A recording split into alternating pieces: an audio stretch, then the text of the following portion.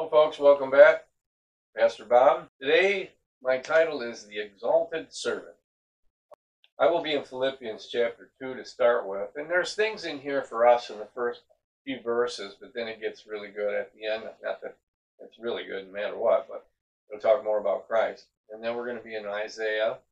And so, without further ado, we're going to start. So, I'll look to the computer left. Welcome back, and God bless you. I hope you had a nice Thanksgiving. And here we go. If there be therefore any consolation in Christ, if any comfort of love, any fellowship of the Spirit, if any bowels and mercies, fulfill ye my joy, that ye be like-minded, having the same love, being of one accord, of one mind. Let nothing be done through strife or vainglory, but lowliness of mind. Let each esteem other better than himself. Look not every man on his own things, but every man also on the things of others. Let this mind be in you, which was also in Christ Jesus, who being in the form of God thought it not robbery to be equal with God, but made himself of no reputation, and took upon him the form of a servant, and was made in the likeness of men. And being found in fashion as a man, he humbled himself and became obedient unto death, even death on the cross. Wherefore God has highly exalted him, and given him a name which is above every name, that at the name of Jesus, every knee should bow, of things in heaven, and things in earth, and things under earth, and that every tongue should confess that Jesus is Lord, to the glory of God the Father. Hallelujah. Well, that's powerful, isn't it? Here it says here, if there's any, therefore, consolation. What's that mean? If there's any kind of comfort, any kind of solace or admonition or encouragement, that which affords comfort or refreshment, and then it says, any consolation, any comfort, it's very close to the same thing, it's not the same Greek word, it means any persuasiveness, address, or comfort verbally, of love. Anytime you see, at least in this one, it's agape, and that is that affection, goodwill, benevolent love. And when it comes to God, it's what he deems necessary for the one being loved. An awesome word, agape. There be any fellowship. Now, you know what fellowship means? It does mean communion. It's a word called koinonia. It means joint participation, intimacy, and again, in a good way, and association. So if there be any comfort of love, any fellowship of the Spirit. Now, the Spirit, if I asked you, what does it mean to have the Spirit within you? What would you say? Let me give you what the Greek says, and it kind of really sums it up really nice. The Spirit is man's immaterial nature, which enables him to communicate with God, who is also what? A Spirit. So it allows us to communicate with the Lord because we have the Spirit within us. We can talk to him because God is a Spirit. We're not. If any bowels. Now, when you see the bowels, a lot of time it's really an inward, just a deep thing, inward affection, meaning it says, in my ardent love to Christ. Ardent means a warmth of feeling or a zealous support of activity.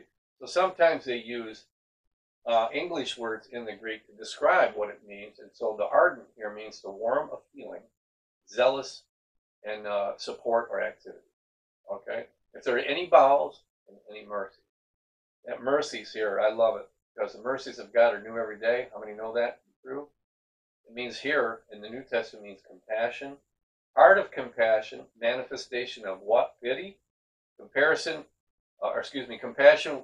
which one shows for the suffering of others. And I'm sure all you folks have compassion, when something happens in somebody's family or, to a child or anything, it just breaks your heart. You empathize with them and you just have compassion. Is there anything I can do? Verse 2. And again, Paul's asking, he said, fulfill my joy, that you be what? Like-minded, having the same love, being of one accord and one mind. Hallelujah. That's basically one mind, and all that is kind of like unity of spirit. Amen. Well, here it says, fulfill my joy. And it means make it full, would you? Fill it up. Cause it to abound and furnish or supply liberally. What? My joy. His gladness, his cause or occasion of joy. To be what? Like-minded. Let me say something to you. As a pastor, and I've been doing this most of my life, I've been in ministry since my early 20s.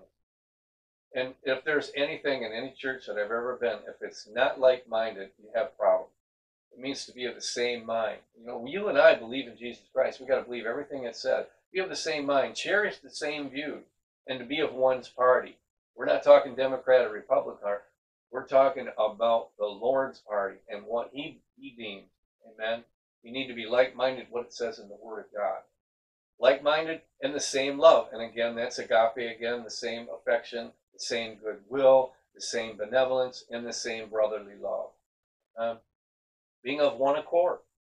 And that means one mind. Being of one accord, it means one mind along with it. One mind here is the same Greek word as like-minded. I'll reiterate it again. And it means to be of the same mind, cherish the same views, and to be of one's party. And again, whose party? God's party. And submit, it's God's word. Amen. Now it says this in verse 3. Let nothing be done through strife or vainglory, but in lowliness of mind, let each esteem others better than themselves. I like that. You know, strife is not good. But let me tell you what strife is here, at least in this particular one. It means it's electioneering or intriguing for office, a desire to put oneself forward.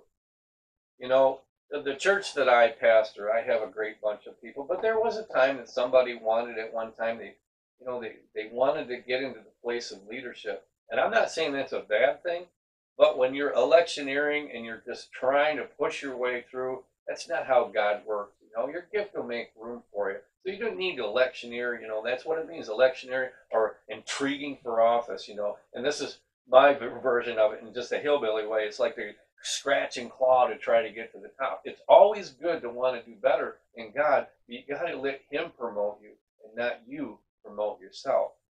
So vainglory, it means vain opinions, empty pride, desire for praise.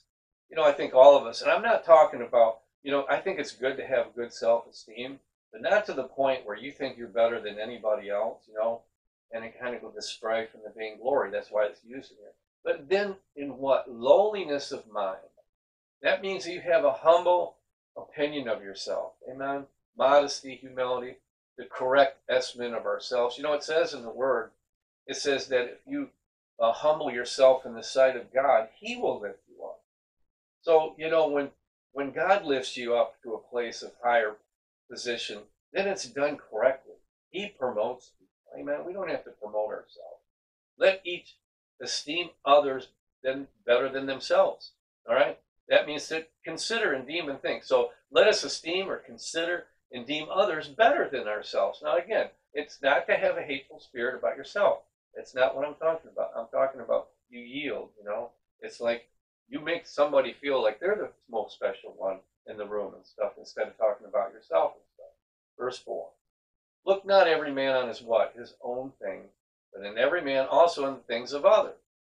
So let us have basically a self-sacrifice spirit, if you will, and be unselfish. Don't be selfish. Look not on every man his own things, but every man also in the things of others. Then it says this in verse 5. Let this mind be in you, which was what? Also in Christ Jesus. The mind here is the same word as verse 2. Cherish the same views, one mind and like-minded. Have the mind of Christ. Now this is really a fascinating few scriptures here. Who being in the form of God, thought it not robbery to be equal with God. Now, there's a lot of theology in here, but we'll just simplify it. Who thought, you know, being in the form of God, you know Jesus Christ was God, but he was also man. All right? He came to show, you know, himself to the world. God the Father gave us Christ Jesus. He lived here 33 and a half years. Amen. And so he was a perfect example. But could he perform miracles? Yes. But when he saw what his Father did, that's what he did. He was in total submission. And we'll see that in a little bit. Robbery means a thing seized or something to be thing. He didn't think it was form that, you know, this not robbery to be equal or in quality or quantity. That's what it means. All right, let's move on to verse 7. But what happened? But made himself. Now I want you to take note of that. But made himself of no reputation, and took upon him the form of a servant. And again, my friends, the exalted servant, mind you. The form of a servant, and was made in the likeness of man. So no reputation. That means make empty He laid aside his equality with the form of God and made a reputation, the same Greek word as well. But let me just tell you this here. Here's a fascinating scripture. This is here, and it means Lord. He came without glory. Now think about that. He was born in a manger. We know all that story. That's why I'm kind of leading up to Christmas. I want you to see, I'm kind of prepping you for this. This wonderful baby, if you will. He's not a baby anymore. You know that. But it says he lived among us for 33 and a half years. He died the most horrific way for us, and he assumed the form of a servant. And in verse 8, it kind of explains that, what I've just said. He made himself of no reputation. What it says in verse 7, the form of a servant was made in the likeness of men. Verse 8, and being found in a fashion as a man, he what? He humbled himself and became what? Obedient unto death, even the death on the cross. So in being found fashion as a man. Now let me tell you what that means. It means there's a word called habitus, and that means as comprising everything in a person, which strikes the senses, the figure, bearing, discourse, and action in the manner of life. So he was in a fashion as a man. But what did he do? He humbled himself. He made himself low. That's what it means. Reduced to a plain or a humble, a base. Can you even imagine? Our Lord, he reduced himself to become down here man for us, to live amongst us, to show an example, and may I submit a perfect example. And he lived here 33 and a half years, my friends, and he never sinned one time, not one. I feel good if I don't sin, but then if I say I haven't sinned in the last day or so, then it's pride. So I just sinned there. So, he was a perfect example. He became obedient unto death of the cross, capital punishment for you and me. That's what he did. And I love this. And this is where I talk about the exalted servant here. Here we go. Verse 9. Wherefore God also had highly exalted him and given him a name that's above everything. Now, the word highly exalted, you can probably assume what that means. It means to exalt to the highest rank in power, raised to supreme majesty, to make on high. And that's where Jesus Christ needs to be high. Amen? High and lifted up, if you will. But, when you see the word name here in the Bible, let me tell you what it says in the Greek. And I want you to think when I mention the word Jesus Christ. A name which is above every name. So what the name here in the Greek means what is used for everything which the name covers. Jesus is Lord. He's the King of Kings. He's the Lord of Lords. When you think of when somebody says Jesus Christ, what do you think about? Well, he's our Lord and Savior. He's love. He's the King of Kings and the Lord of Lords. So that whatever that name Jesus Christ encompasses, that's what it means. He's given him a name which is above every name, which is true. All right? That at the name of Jesus, I love this scripture. Verse 10. Every knee shall bow of things in heaven and things in earth and things under earth. Every knee shall bow. It means it's going to be bent the knee in homage or worship. Things in heaven. Those are things that are existing in heaven. The abode of God and the angels. Things in earth. That's what's existing on the earth. And even says this, my friend, and things under the earth. Refers to those who dwell in the world, below, and it also means the departed soul. So will that be hell? Are they going to bow their knee? What do you think? I think so. Every knee shall bow in homage to our Lord and King. I don't know how that's going to look, but I know it says it. So guess what? I believe it. Under earth. I can't think of anything under earth besides maybe hell. And again, I may be off, but think about it. It's something to think about. Verse 11. And every tongue should confess that Jesus Christ is Lord to the glory of God. The word confess means you're going to acknowledge openly and joyfully. Give praise too, to admit, to profess and confess that's true. What? That Jesus Christ is Lord. This title is given to God the Messiah, the Master, Owner, our owner. That Jesus Christ is Lord to what? The glory of God the Father. It's interesting, my friends. I've shared this with my church here. I do a lot of studying, and then a lot of times when I'm in my office here that you see me, especially on Wednesdays, I do a lot of studying for our Bible study on Wednesday. So I'll sometimes I'll get on YouTube, and I'm a guitar guy, and so I'll look at maybe some hot rods. I'm a hot rod guy too. I'll look at something like that. But there was this one thing that caught me, and it talked about people that mock God. And so I clicked on it. My friends, I could not believe these movie stars, and they're currently alive today. And what vileness they said against God, because they've done it on their own and all that. I'm not going to mention no names, but they need to repent. It broke my heart because they were using foul language and they alluded to him as nothing. Well, he's King of Kings and Lord of Lords in my book. I know it is in yours. This kind of disrespect and blasphemy it's getting rampant. But as for me and my house, I'm going to serve the Lord and I will give him praise because he is the King. Amen. But it's sad, and I just clicked on it. I didn't watch the whole thing. It kind of bothered me really bad, so I just went on to something else. But it's just weird. People are like that. What did he do for them? He did everything, and yet they hate him. He's done nothing but bless them. All right, now we're gonna look about also in the Old Testament where it talks about the exalted servant, and I'm going to be in Isaiah 52 to start with, and then we'll go back a few chapters, about 10 chapters later on here. So as it's up here. Now here's what it says here. I'm going to be in 52, from verses 13 to 15, and it reads, "Behold, my servant shall deal prudently. He shall be exalted and extolled and be very high." Hallelujah. As many were astonied, it says astonied at thee. That's what it says in the King James. His visage was so marred more than any man, and his form more than any sons of men. In verse 15, so shall he sprinkle many nations. Then kings shall shut their mouths at him, for that which has not been told them shall they see, and that which they had not heard shall they consider. Oh, this is awesome. So here in Isaiah 52:13, it says, "Behold, my servant shall deal prudently and shall be exalted and extolled and high." The servant is the most outstanding reference to who? Guess who? The Messiah in the Old Testament. One of them. It's one of many, but here it's just one that just puts it out there. There are others, but this is one big one too. What's he going to do? He's going to deal prudently, or he's going to act with insight. He's going to teach and act with devotion, which he did. He shall be exalted. Now we just read that in Philippians, to be set on high and raised up on high. And then he's going to be extolled. What's that mean? Again, to be lifted up and be exalted and be very high, to make him high and exalted. Here the servant of the Lord will be high and exalted. Amen? Yes, before him. Then it says, this word here, it's called astonied. And I said it long ago. As many were astonied, okay, as his visage was marred more than any man, and his form more than any sons of men.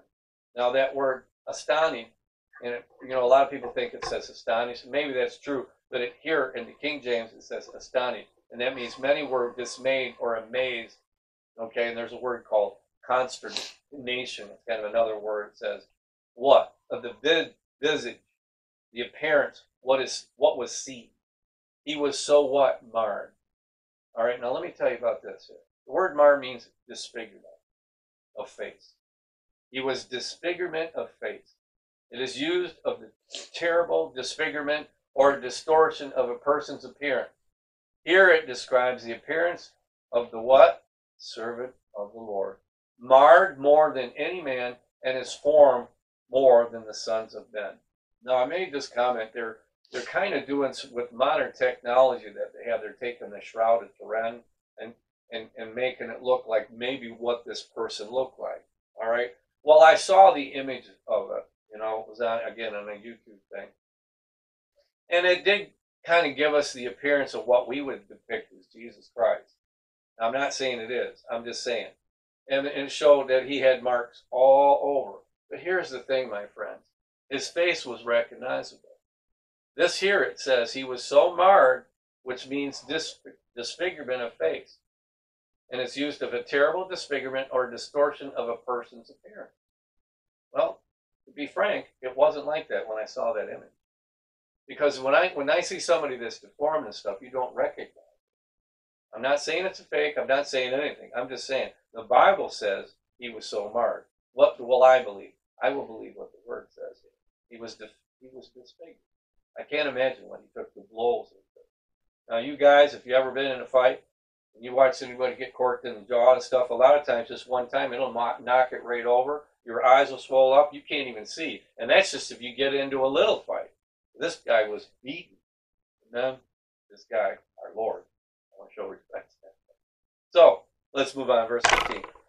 So shall he sprinkle many nations. The kings shall shut their mouths at him. For that which I had not been told them, they shall see, and that which they had not heard, they shall what? Consider. Now, the word sprinkle here, it means, it's a word called naza, and it means, this word sprinkle means to leap into spring, especially with the connotation of surprise or joy.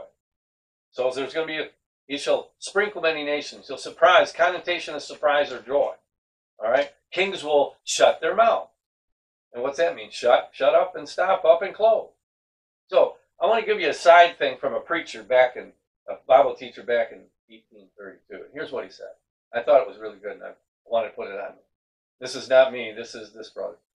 It's believed his gospel shall so prevail that all opposition shall be finally overcome, and kings will be overwhelmed with confusion and become speechless before the doctrines of truth when they hear these declared, that they shall attentively consider them, and their truth shall be the consequence. And that's something, the truth should be the consequence. I thought that was pretty good. A man named Adam Clark back in 1832 commentated Bible commentaries. Interesting.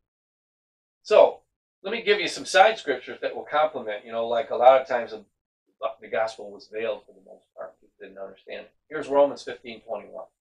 But as it is written, to whom he was not spoken of, they shall see, and they that have not heard shall understand. So our leaders in our nation will hopefully get that. Amen. How would you like our leaders to start listening? It would be a blessing. So our leaders, I'm hoping they get interested and they hear, and they don't understand. I pray they start to understand and start changing their ways and getting this country back the way it should be. Romans 16, verses 25 and 26. Now unto him that is of the power to establish you according to my gospel and preaching of Jesus Christ, according to the revelation of what? The mystery, which was kept, what? Secret, since the world began. So when he sprinkles the nations and stuff, it's going to come out. Verse 26. But now is made manifest, and by the scriptures of the prophets, according to the commandment of everlasting God, made known to who? All nations, for what? For the obedience of faith. Listen, especially here in the United States, you and I are without excuse. This gospel, there's a church on every corner. I know some of them are kind of falling away from God. If you want to find a good church, you can find one. I would encourage you to do it. This is Isaiah 42, verses 1 through 4. Let me look at the screen for that one. Behold, my servant, again, this is God's promise concerning his servant, and may I submit the exalted servant. Behold, my servant, whom I uphold, my elect, in whom my soul delighteth. I have put my spirit upon him. He shall bring forth a judgment to the Gentiles. He shall not cry, nor lift up, nor cause his voice to be heard in the street. I'll clarify that in a minute. Verse 3. A bruised reed shall he not break, and the smoking flax shall he not quench. He shall bring forth judgment unto truth. Verse 4. And he shall not fail, nor be discouraged, till he have set judgment in the earth, and the isles shall wait for his law. All right, so here we go. Behold, it says, my servant, and whom mine elect, and whom my soul delighteth, I put my spirit upon him, and he shall bring forth judgment to the Gentile. That judgment means justice and right and ordinance of case and cause. Okay, I'll read it again. Justice, right, and ordinance, case and cause. He shall not cry, nor lift up, nor cause his voice to be heard in the street. Now, what that means is this. He shall not cry. He's not going to cry aloud. He's not going to make an outcry or shouting, nor lift up or be exalted to be lift up self, nor cause his voice to be heard in the street. What's that mean? He won't be loud or angry and shout out there. It's not how Christ was. If you go through the Gospels, you see how he taught very calmly, very quietly.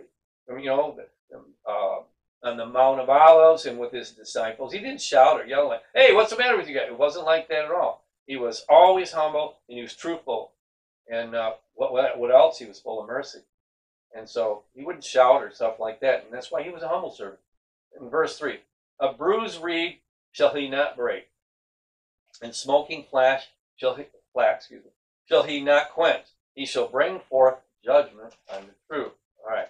So a bruise means if he's crushed or oppressed, if he was, but the crushed reed, stalk, or water plant, there's a word called calamus.